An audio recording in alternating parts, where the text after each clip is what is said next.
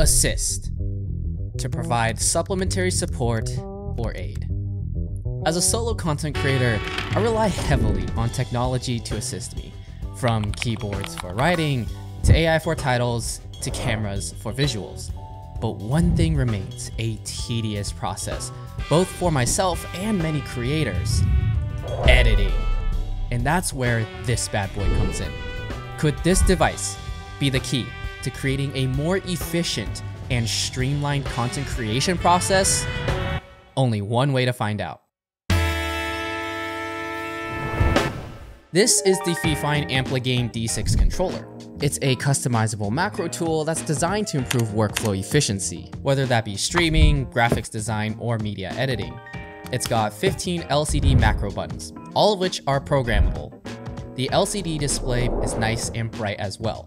The buttons aren't stabilized, so I do have to make sure it bottoms out to activate it, which is kind of annoying, but not a huge deal. The top of the base is thicker to provide a better viewing angle, and beneath it is rubber lining to prevent the device from sliding around.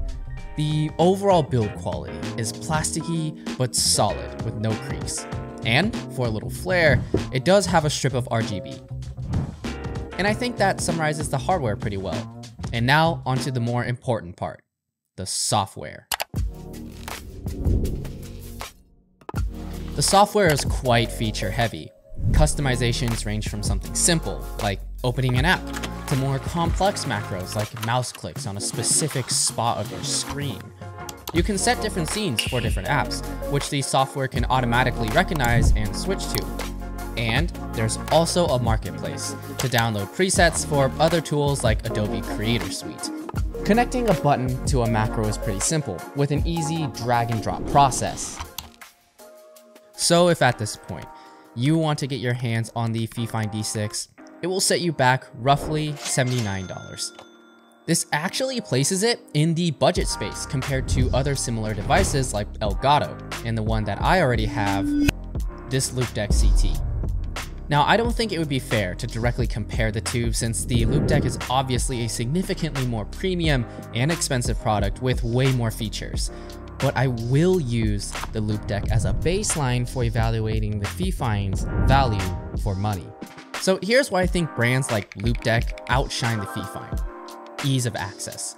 For example, while both brands have plugins and presets for the Adobe Creative Suite, Fifine is missing the one for DaVinci. That doesn't necessarily mean that all is lost, it just means that the user has to spend that extra time recording and creating the necessary shortcuts manually in the software to be able to use it for DaVinci. And this will likely be true for a ton of other programs as well. Devices like these also require tons of support from the community, as a lot of the plugins are developed by independent software engineers. Loupedeck and Elgato have established communities, whereas Fifine still needs to develop the space. Finally, the D6 doesn't have dials of any sort, so any type of fine-tuning style adjustments would be impossible. With that being said, I would still recommend this tool over others 90% of the time. And here's why. The capabilities of the Fifine compared to other brands is essentially the same. In fact, when looking at the bare bones software features of Elgato, Loupedeck, and Fifine, it's pretty much the same. And most people aren't doing insanely complex things like advanced color grading or professional editing, so there's no need to pay the premium when this guy can achieve it in less than half the price. Of all the macro boards out there, I think Fifine has nailed that cost to value ratio. If you're looking for something that can streamline your high-level general editing work, then I definitely would recommend this tool over its competitors.